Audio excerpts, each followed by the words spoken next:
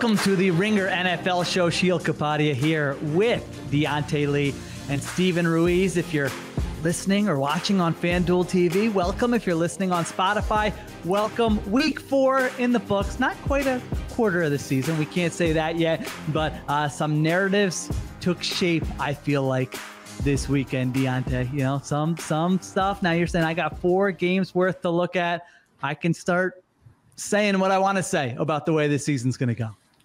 100%. And this for me was probably like my biggest sicko, type of viewing experience. I was saying before we jumped on, had my personal laptop, work laptop up. They had different games on, had the full multi-view up on the main TV. So my ADHD was 100% satisfied through the day. At one point during the second half of the first window of games, I had all 8 games up on 2 different screens. I was quad boxing on 2 different screens. I had all 8 games up. It was a sicko moment for me too. That's a young man's game. I don't even go down those streets anymore. Some things you don't even try at my age, and that would be one of them. But I was tuned in to the Sunday night game. We thought we got to get a classic. The Bills don't get blown out. The Ravens have their backs against the wall. But what happens? The Ravens come out and they crush the Buffalo Bills. We're going to start with our big takeaways. And my big takeaway is that that's the Ravens team we expected to see. I don't think many teams in the NFL have that type of performance in their bag where they can come out against a Bills team who had not lost a regular season game by more than 6 points in the last 3 seasons. And they come out and everything's working. Derrick Henry runs for 199 yards. Lamar Jackson's doing what he needs to do. But I would say most impressive was that, and what I learned the most was about that Ravens defense. When you hold Josh Allen and that Bills offense to 1 touchdown, to 10 points, to 12 first downs, their fewest first downs in a game in the last 5 years, that really caught my attention. So Ravens have had kind of an unsettled start to their season, Ruiz, but now after week 4, it's like, no, this is kind of the team we were expecting to see, and they're going to be in the mix the rest of the way. I'm fully convinced that Raiders game was fake. It didn't happen. There was a deep fake. Someone edited it. It was Photoshopped. I don't care. I didn't watch any of it, and I refuse to believe that it happened. This was what it was supposed to look like coming into the offseason, especially with Derrick Henry. Like, I don't know if it was supposed to look like 199 yards and 270 total rushing yards for the team, but the idea was to bring in Derrick Henry and take some of that playmaking burden and some of that attention off of Lamar Jackson, who had been the main source of explosive plays, both in the run game and the pass game coming into this year. Not anymore.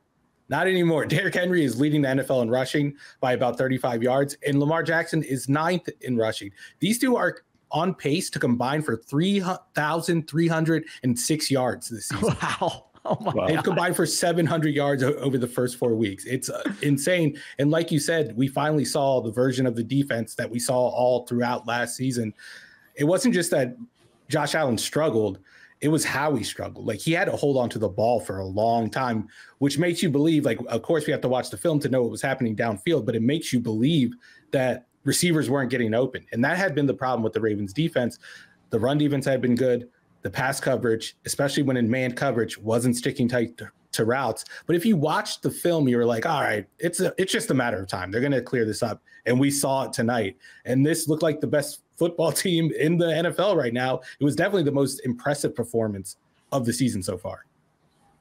Yeah, I think I agree with that, Diante. And when you look at what they did defensively, early on, they're giving up some explosive plays. But to Ruiz's point, that really stuck out to me, because so much of the conversation about these two quarterbacks, when we talk about them on this show, I feel like our conversations are, did he have to be Superman tonight, or did he not have to be Superman tonight? We know they can be. They can put the cape on, and all of a sudden it's like, wow, how did they win that game? Because the quarterback was incredible.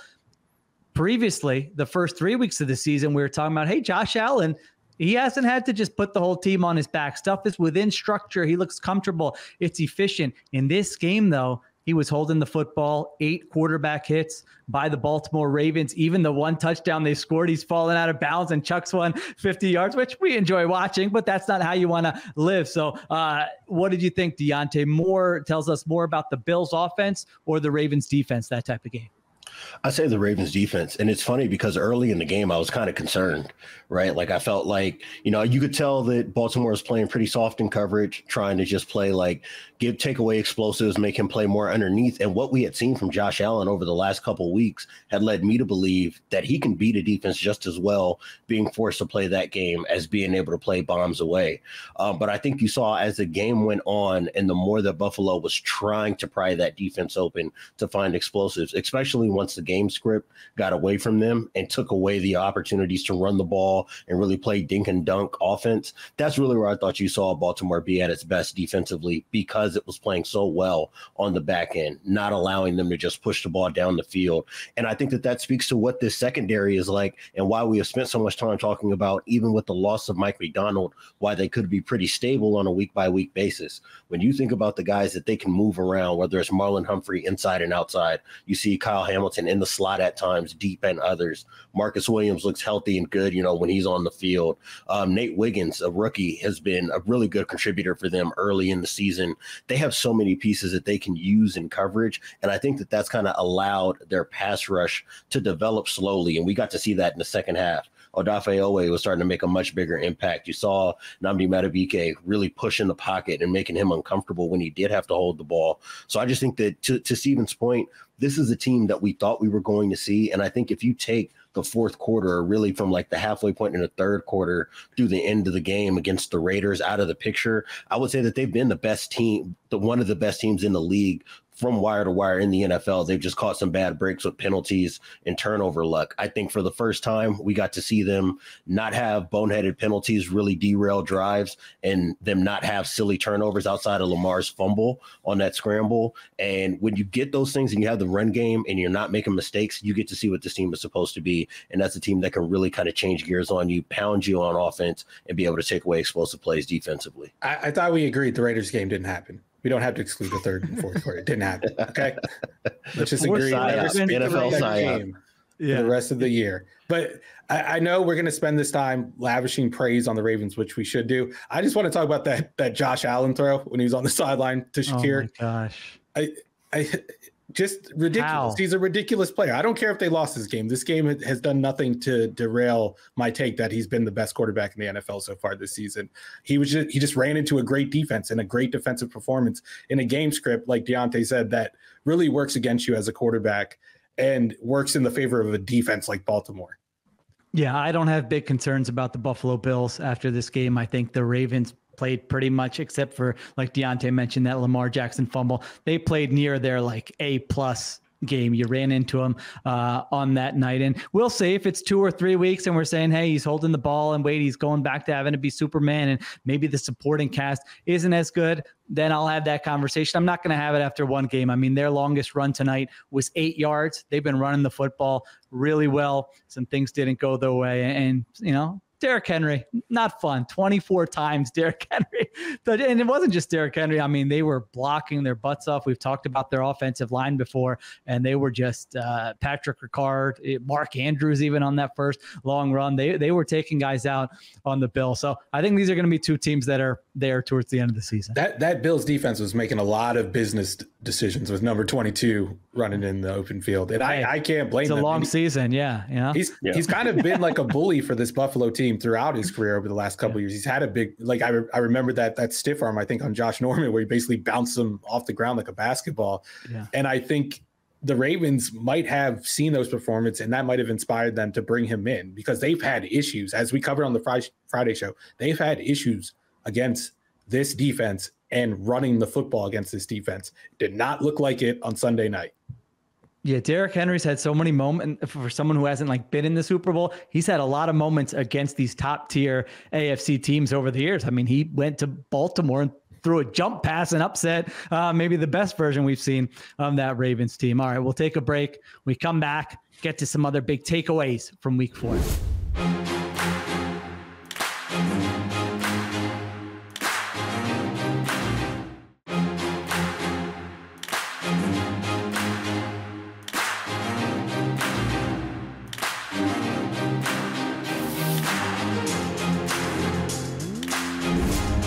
We're back on the Ringer NFL show. Ruiz, Sam Darnold, and the Vikings go to Green Bay Jordan Love plays and the Vikings just jump all over him and win that game 31-29. What did you see? What a strange game. Like, this score is both misleading and not misleading. Like, the Vikings blew this game out and it wasn't super competitive. I know the Packers like stormed back and almost got back into it, but it never felt like the Vikings were going to lose this game.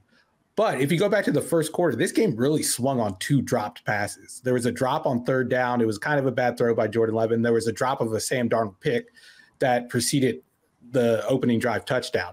If you reverse the results of those plays, I don't know, maybe it goes in Green Bay's favor. Maybe they're the team that get out ahead 28-0 and the Vikings have to come back. But I think my main takeaway is that out of all of the people involved in the Vikings this year that could be picked as their MVP, whether it's a coach or a player, it could be Kevin O'Connell, it could be Brian Flores, it could be Sam Darnold. Justin Jefferson's still the heart and soul of this team. He's still the best player on the team. He's still what this offense is built out of. And we saw how the gravity affected Green Bay's defense early on, where they were throwing a bunch of double teams on obvious passing situations. And that was opening things up for Addison elsewhere on the field. And that's how the Vikings scored their first 2 points, or first 2 touchdowns. They had huge plays where Jefferson's getting doubled or getting extra attention and another receiver makes a play. And then you saw the Packers adjust in the second half and they started taking away those extra bodies. And that's when Jefferson came up with 2 remarkable catches. His touchdown catch is one of the greatest displays of concentration I've ever seen. Like, the ball ricochets off his shoulder pad, off the Packers shoulder pad, the Packers defender's shoulder pad, and then he catches it with his right hand. With one hand, he pins it against his chest. And this all happens in maybe 0.5 seconds. These 4 ricochets, like a double doink off of the pads of the players, and it's an amazing catch. And then he seals the game with the catch. I think it was on 3rd and 11, where I don't know how he got those 2 feet down, but you saw both ends of his skill set. Like, you saw the physical contested catch, and then you saw the acrobatic sprawling catch. And then throughout the game, you just see him, doing everything else he does well. He's a great route runner. He can make those 50-50 catches. He can make those acrobatic catches. He could beat double teams. He could beat single teams. He's good against man. He's good against zone. He's like the ultimate weapon and the ultimate receiver. And I think if you take him off this team, the story totally changes with this offense. And as we've talked about before, you never want the coach or the offensive coordinator where it's like, why isn't a player like that getting the ball, and you never really have to worry about that with the Vikings. So their coaching staff, I mean, obviously it's Jefferson's talent, but their coaching staff deserves credit too. He had 6 for 85 and a touchdown on 8 targets in this game. And like you said, they were doing things to take him away, but you can't make it easy for the opponent to just take a guy like that away. So Diante, the Vikings jumped out in this game 28-0 with about 6 minutes left. In the second quarter, the Packers come storming back. Packers had 465 yards of offense, but had 4 turnovers. What else did you see in this game? What stood out to you? I mean, to me, a lot of this comes back to game script. Again, I think that really this was, and we talked about this in the Friday show, this was always going to be a rough opportunity for Jordan Love to have to walk back into, a starting opportunity in the league, seeing Brian Flores. And then I think you saw early in the game, they landed in a lot of 2nd and 11, 2nd and 12s, 3rd and 15s, 3rd and 20s. And I mean, you're just not going to succeed against Brian Flores under those circumstances. And then when you have those poor bounces of the ball, a throw behind the receiver in the second quarter, to your point, talking about when the game got away, turns into a big interception. And that just about felt like it sealed the game. And that's not the only one of its kind. But ultimately, and this comes back to what Steven was saying, I mean, my biggest takeaway echoes his sentiments, for all the talk about too high defenses and, wide receivers being a premium position and et cetera, about the passing game. It's so rare to come across guys that have legitimate gravity on the perimeter. Mm-hmm. And when I was watching Justin Jefferson, that's one of the few guys that's like got Steph Curry level gravity, because Jordan Addison is able to step right back into a starting role, and you get him targeted opportunities in the red zone. You're able to find him deep downfield, and all of that is only possible because of what Kevin O'Connell and Justin Jefferson are able to do within this offense. outside of that, I mean, the second half got really weird on the Packers end. You know, they were able to kind of pop some of the explosive plays that they couldn't get at all in the first half. But, you know, to Steven's point, I think that the final is probably misleading if we're talking about the flow of the game. By the time the Packers got it together, Minnesota was clearly one good possession away at all times from putting the game away. I will say this about Jordan Love. I know he threw 3 picks. It was very Favre-esque. But that's how your quarterback should play when you're down 28-0. You should be willing to put the ball in harm's way. You should be making those YOLO throws. Like, the only reason they were able to get back in it was because Jordan Love was so reckless with his decision-making when throwing downfield. Like, it's honestly commendable. And like, there are other things that could have swung this game. Their kicker misses 2 field goals. Yeah. And they're not like super long field goals either. It's like 39 yards and 47 yards. They could have easily made those. That totally changes this game. So, I mean, I'm not too depressed if I'm a Packers fan after this one. I know the start was bad, but I thought Jordan Love came into his own as the game went on. And I think the other positive thing to take away from this is that knee injury, even though it was clearly bothering Love, it didn't prevent him from being a downfield explosive passer like we've seen with other quarterbacks. Like in Cincinnati, we've seen Joe Burrow really take a hit when he's taken a lower body injury. We've seen it affect the Chargers passing game, with Justin Herbert nursing a high ankle sprain. But with Jordan Love, like, it still seems like deep passes are still on the menu in Green Bay. I would have loved to see Malik Willis in this game go up against Brian Flores, but I think it would have been ugly, especially if they fell behind early. All right. This feels like a good spot for what is real check here, okay? Because the Minnesota Vikings are 4-0.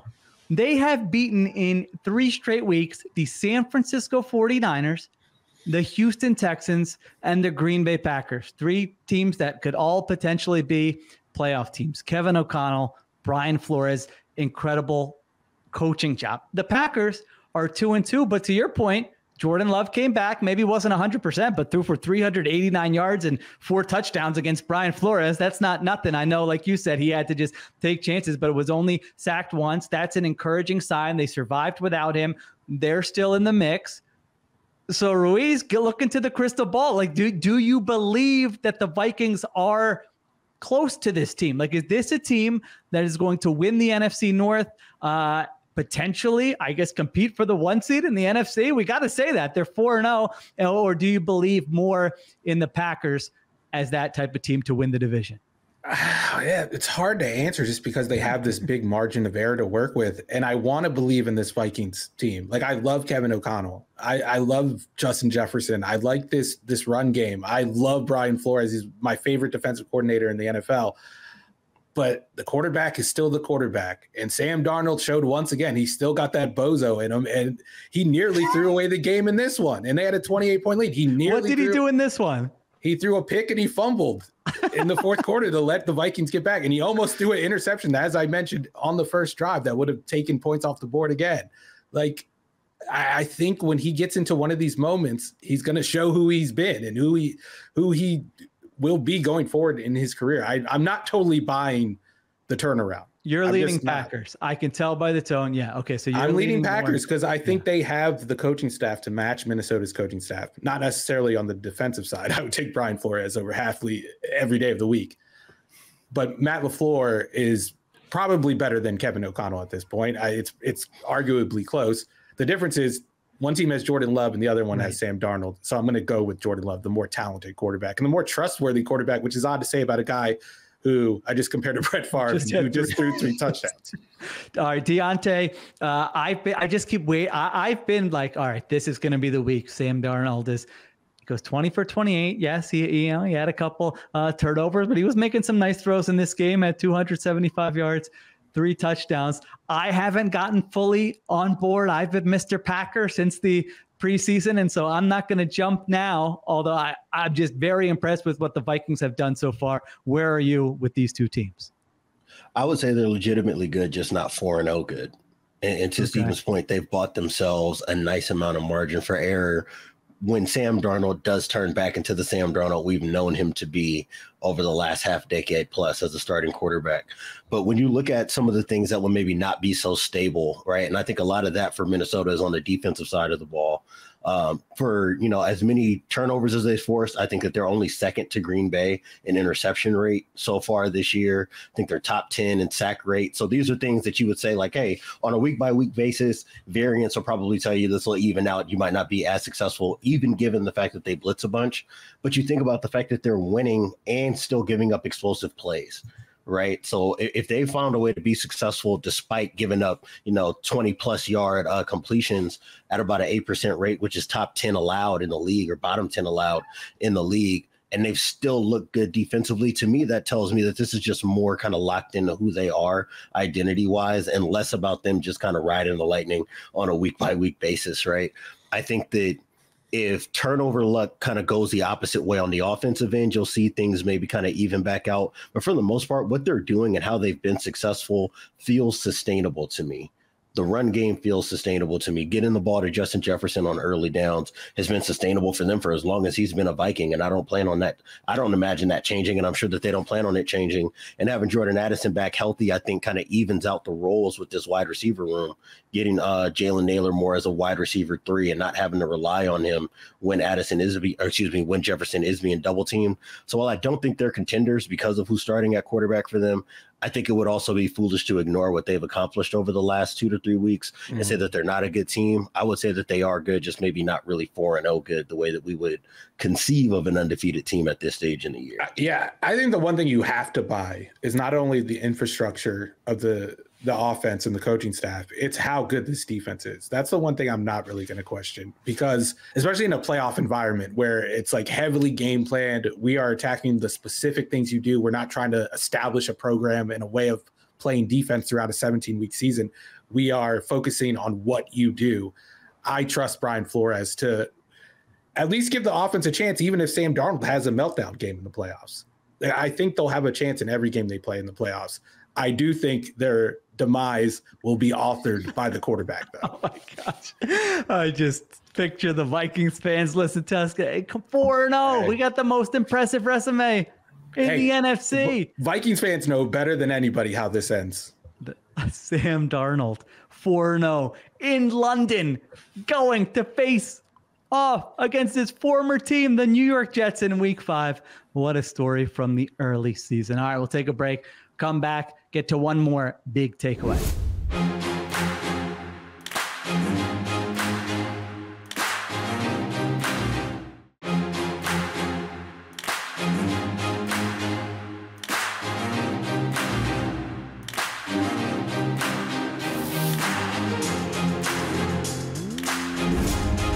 We're back on the Ringer NFL show.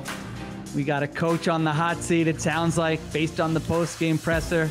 We got maybe an offense that found its way. I'm not sure. Diante, Texans come back, beat the Jacksonville Jaguars 24-20. What did you see in this game? What's your big takeaway? Here's how I would frame it. I think that despite Jacksonville really being within reach and having the lead for a lot of this game, it never really felt like they were in control of it. And I think that ultimately comes down to the difference in a quarterback that's talented and is in the right system versus one that is being failed by everything around him and building bad habits as a result of that. And it was just painted so clearly to me in the second half with all the opportunities that Jacksonville had to put this game away and them allowing Houston to just hang around, take the lead, go back and forth, and then ultimately outlast them to end the game. And I think that you can look at the data and it would support what I'm saying here. CJ Stroud was top 10 in EPA and in success rate as a passer today. Trevor Lawrence, 14th and 19th. And I would say this was probably one of the better games that he's had this year. This is probably the most complete game that Jacksonville has played this year. But you look at some of the underlying statistics, especially how they perform, how these two quarterbacks performed under pressure. And you can kind of see one guy who's building the right habits and one that has built a lot of scar tissue over the years. This was Trevor Lawrence's 5th worst performance by EPA when he was pressured today. and he didn't throw any interceptions. So that's to say that there's not a lot of high variance stuff that's working against him. This is just him missing throws, taking sacks and can't take sack situations, being bad on third down again, not connecting with open receivers deep downfield. And then you look at Stroud on the other end, and it's like a masterclass in sack avoidance, a masterclass in getting the ball to guys when it needs to be there, being accurate at all three levels of the field, in and out of the pocket. And I'm just watching these diverging paths with two guys that I thought would be battling back and forth for this division. And I think you get to see exactly why, despite Houston's struggles this year, why they still look good and are in the AFC hunt, and Jacksonville looking like their season is over and their head coach is probably going to have to update the LinkedIn by the end of the year. Maybe not the LinkedIn, maybe just the who wants to go on a golf trip? I would think, just from having covered Doug Peterson. I think after this thing ends, I don't know that he's going to need to update the resume and want to do this again. I think he might be good, working on the short game a little bit. Golfing, listen, that's a good life. I wouldn't mind that life. It looks like his mind's already on the 18th green right now. It may watching be. Them. I was going to say, if you watch the second half, it looked like a team coached by a guy that is thinking nothing more about the 16th hole that he blew last week. And he was also thinking about throwing his players under the bus after this one, which I kind of agree with him on the. How so? Game. What was the kind of context of it? He says that the play caller, he was referencing Press Taylor, who's been a maligned offensive coordinator for the last couple of years. He said, well, we can't go out there and make the plays for the players. So he threw the players under the bus. I kind of agree with him on this one. They're like Diante alluded to, Trevor Lawrence missed a couple of big opportunities on downfield throws. If those throws happen, who knows how this game looks. They got down to the red zone. They were running the ball well. They just couldn't finish off drives. And I think a lot of the players had issues executing in those situations. I don't think the play call was necessarily the root of the problem. But that doesn't explain the first 3 weeks of the season when the play calls weren't so good. And these players not developing, especially Trevor Lawrence, reflects poorly on the coaching staff. So, I mean, I guess it's a valid criticism, but it's also a criticism on himself. Yeah, that's why Doug Peterson was brought there to, coach the quarterback, have the quarterback develop. If nothing else happened and just he was not even top 5, but just keep improving year over year, I think that would have been considered some type of victory where then you could say, all right, do we need to replace Peterson still with someone who can get us over the top? And Trevor Lawrence, I mean, it's wild, and I believe Diante when he said this was might have been one of his better performances of the season. And then I look at the box score and it's 18 for 33 for 169 yards. I mean, on the season, he's completing 53% of his passes and averaging 6 yards per attempt. That's not quite Bryce Young territory, but you don't have to scroll up. You don't have to scroll down to get to Bryce Young. It's going to be, even if you got a real small monitor there, even if you're on your phone, that name's going to be next to it. So this couldn't have gone any worse, Diante, the way this season has gone. I mean, Sheil, and I'm guilty of this. I know Steven's probably been guilty of this too. We have a lot of colleagues that can be guilty of this. I don't want to couch this with Trevor Lawrence anymore. We watched one of his draft peers, Zach Wilson, get absolutely set on fire for performances like this today. I'm saying this is one of his better performances, and it's not really a compliment. You can't miss these double moves deep down the field when you have a middle of the field safety beat. You can't have these sailed passes outside the numbers. At a certain point, man, enough has to be enough. I like the guy. He's talented. I think everybody here was all part of the consensus that believed that he was going to be not only the number 1 overall pick, but a guy that could take a franchise like Jacksonville and help turn it around. And to this point, no matter where I would like to diagnose the blame, we're not seeing a guy who is making any progress within this offense. And we're now multiple years now of working with Doug Peterson. And in a lot of ways, I would say he's regressing.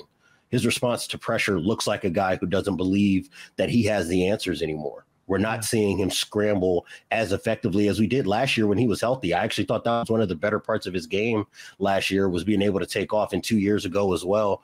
And when the accuracy starts dipping the way that it is, it almost feels like a self-fulfilling prophecy in a way, where things have gone bad. So now he has to press, he presses, and things don't get better. And now you're just kind of down this rabbit hole of the bad turning worse and the worst turning into, unviable situations. So I do think that Doug Peterson and Press Taylor have a lot of criticism that's rightfully so thrown in their direction. But for all of us who have been Trevor Lawrence believers over the years, I do think it's time for us to maybe confront the fact that we're dealing with a very talented quarterback, and wherever the scar tissue came from, at the end of the day, it's on him to be able to dig his way through it. And we just have not seen it. And if anything, I would say it's getting worse right now. But the one thing I would push back against is the misses we're starting to see over the last 2 weeks. We didn't see pre-injury last year, and we didn't really see the year before that. This is a new development. There was no way to calibrate for Trevor Lawrence forgetting how to complete a pass downfield coming into this season. Yeah. And I'm inclined to believe that there's been a lack of development there, and it's a coaching issue. We've seen him make these throws before. Accuracy wasn't an issue at Clemson.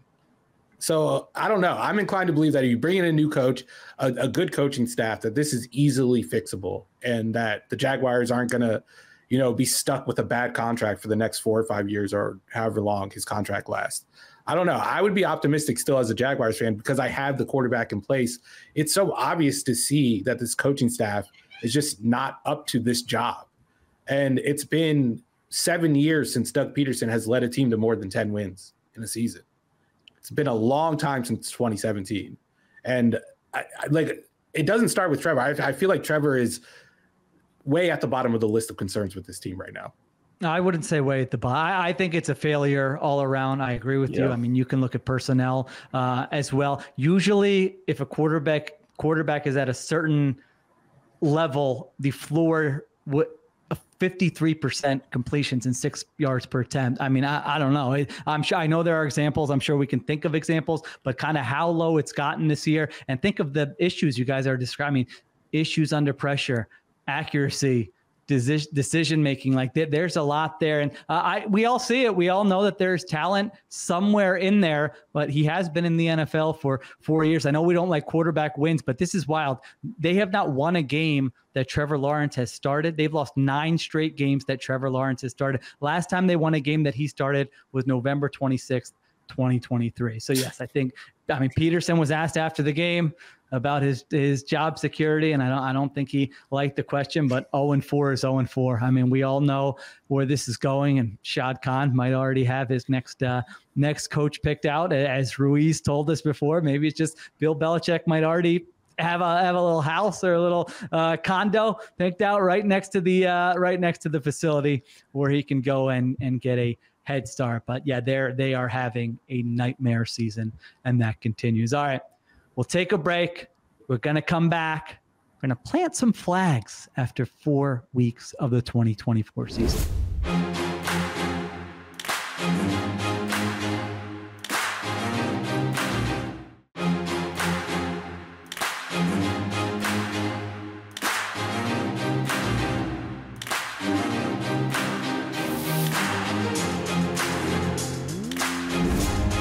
We're back on the Ringer NFL show. All right, so here's the exercise. Very simple. Plant your flag on something. Based on what you saw today, based on what you've seen over the first 4 weeks of the season, it can be game-specific, team-specific, whatever. We don't really have rules for this. We kind of just thought about it right before we recorded the show. But it's going to be fun. Ruiz, start us off. What are you planting your flag on? I'm planting my flag on the Chiefs not having a top 10 offense this season. No, more Chiefs for the second. Yeah, more Chiefs slander. I know they won. I know Travis Kelce had his breakout game. He had 85 yards or whatever it was on 89. 89. I don't want to short him any yards. God knows he needs every yard he can get this season.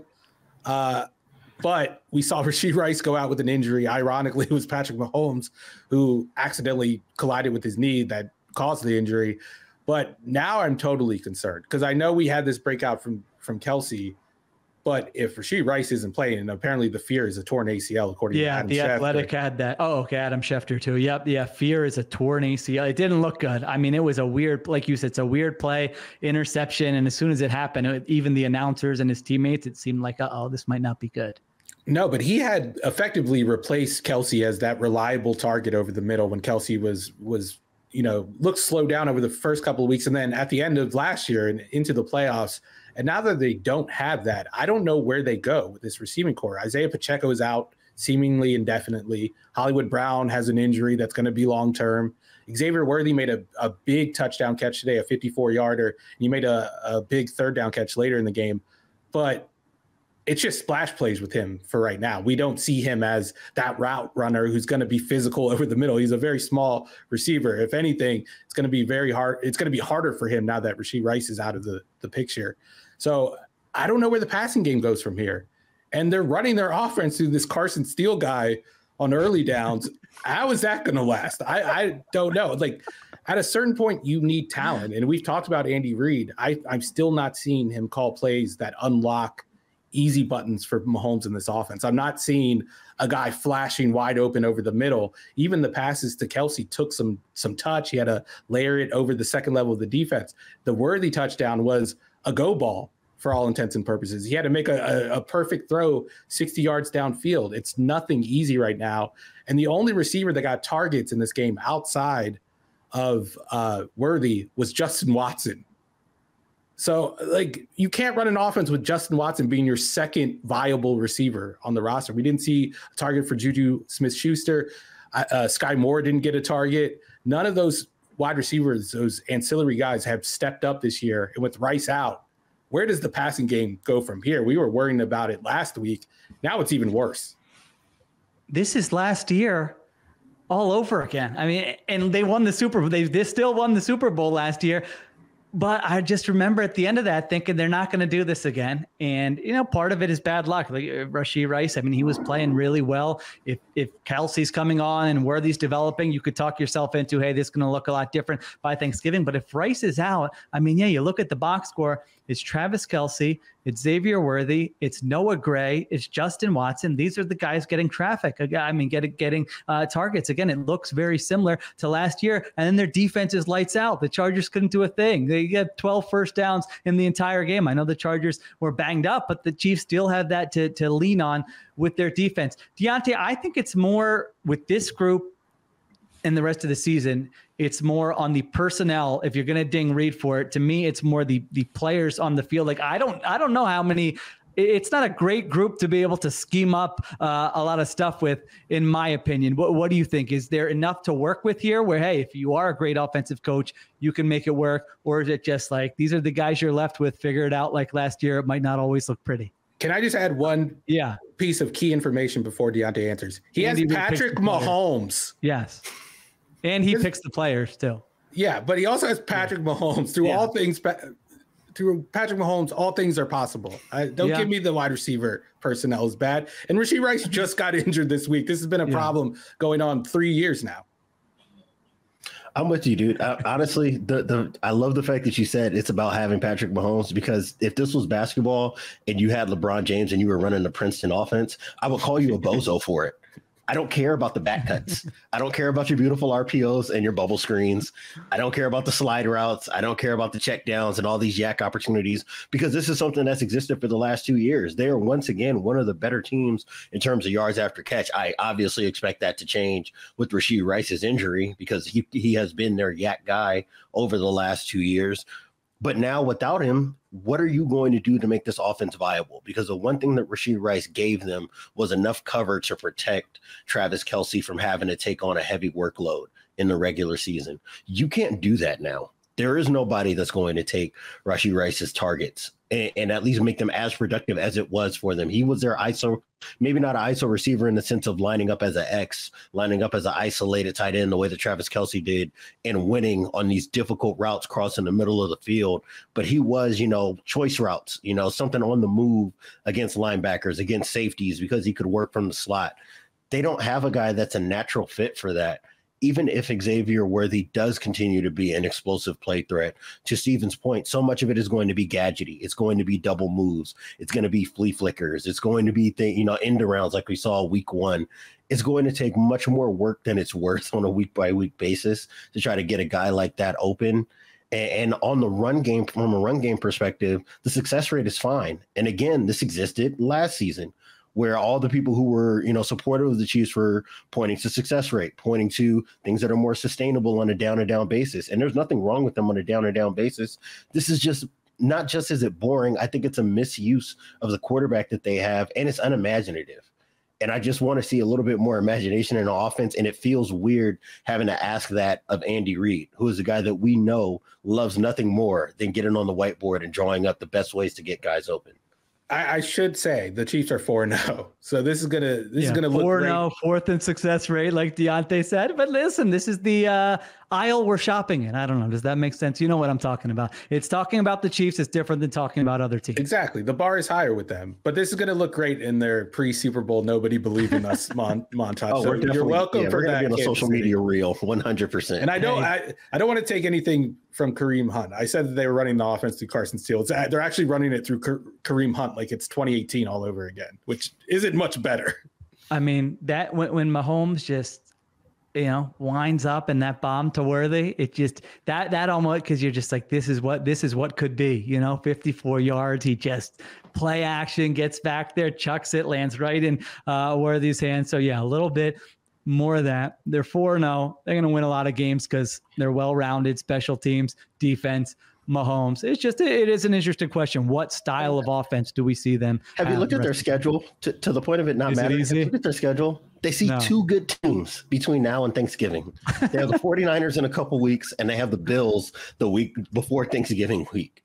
This team is going to be 10-2, 9-1 by the time we get there. We'll take a break, come back to a couple things that Diante and I are planting our flags on.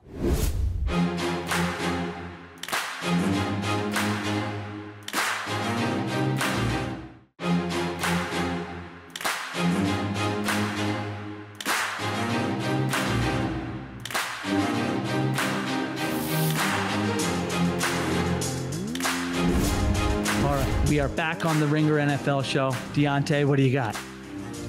All right, I'm planting my flag on my take that the Bears are primed for a big surge and that Caleb Williams is going to overtake the Rookie of the Year race when he faces off with the Commanders on October 27th. Wow. What did Caleb Williams do today? I would say it's all about the second half. So he had the best second half by all quarterbacks. If you look at success rate and EPA per dropback, this is something I was texting with Steven about as the game was going on earlier today. Just saying, like, you could just feel the momentum in every decision he was making. It wasn't about explosive offense. It was about doing the boring stuff much better than he had in the first 3 weeks of the year. It was about not taking silly sacks, not putting the ball in harm's way. And when you take that out of his game, and this was something that was really not in the scouting report, this was not something that was a concern, what we had seen over the last 2 weeks with the crazy turnovers, at least as in terms of interceptions, right? We're not seeing strip sacks. We were seeing him put the ball in harm's way down the field, which is not a part of his game. And now that that's been eliminated, you get a viable passing offense. And when you have that in addition to what they've been defensively, which has quietly been like one of the best at, performing in high leverage, high variance situations, top 5 on third down, if you look at EPA and success rate, I believe top 10 in the red zone. And when you put those things together and you're able to keep teams from putting together explosive plays, from finishing drives with touchdowns, they're able to get pressure out of their defensive interior and some of their secondary pass rushers in ways that I was really concerned about coming into the year. They have a really good combination of the pieces that they need to be successful on a week-by-week basis. All they really needed was for their rookie quarterback to not actively be in the way of success. And now that he's starting to clean up some of his play, we're starting to see more of the team that I think we were excited to talk about coming into the season. So your confidence level in the Shane Waldron of it all, shall we say? I did not mention that man. I noticed you didn't mention him. That's why I'm bringing him up. I noticed you didn't mention Shane Waldron. You didn't mention the offensive line. Like I know Caleb Williams, third highest success rate of any quarterback this week. So the box score is not going to wow you, 17 for 23 for 157, but the success rate, that kind of speaks to exactly what you were saying. These weren't just, check downs that aren't doing anything. They were moving the football and he was making good decisions, even if they weren't the most exciting decisions. However, is what they did sustainable with that OC and with that offensive line and everything else around Caleb Williams the rest of the way?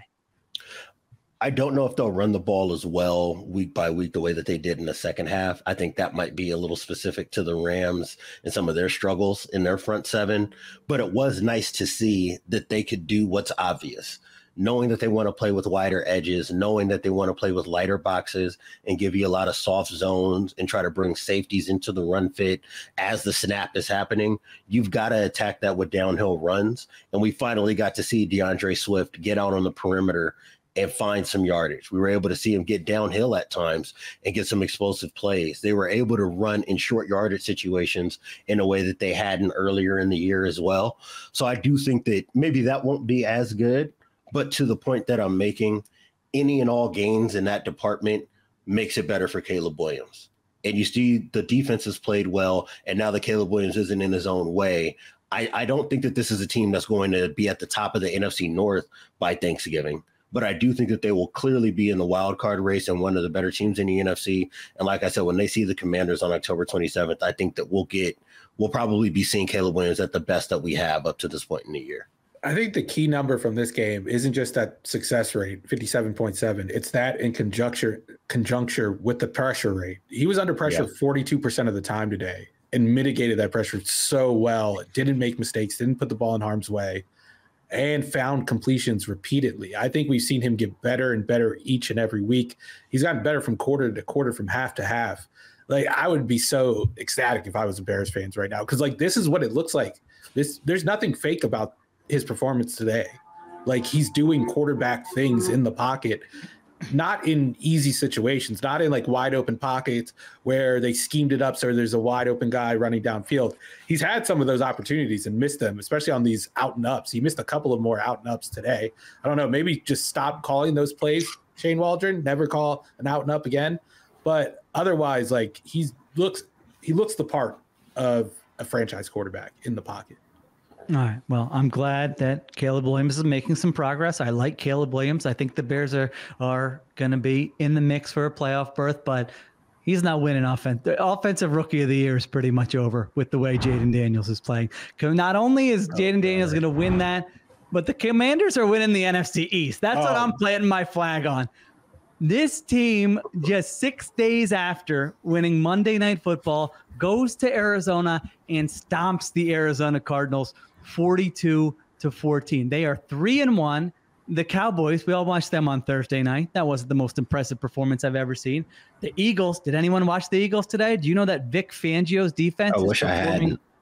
Worse than the Matt Patricia defense last year based on EPA per drive? Did you know that? Because it was ugly. 12 for 13. Baker Mayfield starts the game today, and that's over. And then I'm looking at this guy, Jaden Daniels, 26 for 30, 233 yards. They had 9 possessions. They scored on 7 of them. Last 3 games, they've had 22 offensive possessions, and they found points on 20 of them. 1 punt and 1 interception in a 3-game stretch. The guy is playing fantastic. He's making good decisions. He's accurate within like the short and intermediate game. He's not missing throws. He missed 1 throw. It was an interception, and it really stood out because he hasn't missed those all season long. Then he's making high-level throws in this game. He's using his legs when he needs to. I don't think he took massive hits today, which is obviously the concern, along with the Cliff Kingsbury post-Halloween slide. I know that's on my radar too. But I don't know. I believe my eyes, what I'm seeing. I know they're not going to be this good, this offense, but Jaden Daniels, for a rookie to be doing this, completing 82% of his passes, averaging 8.5 yards per attempt. By the way, look at their box score. Everybody complaining about who your quarterback's throwing to. Yeah, they got Terry McLaurin. Then it's Olamide Zaccheaus, Noah Brown, Zach Ertz, and Luke McCaffrey. That's who he's throwing the football to. All right. Thanks to everyone for watching on FanDuel TV. For more, check us out on Spotify or at Ringer NFL on YouTube or wherever you get your podcasts.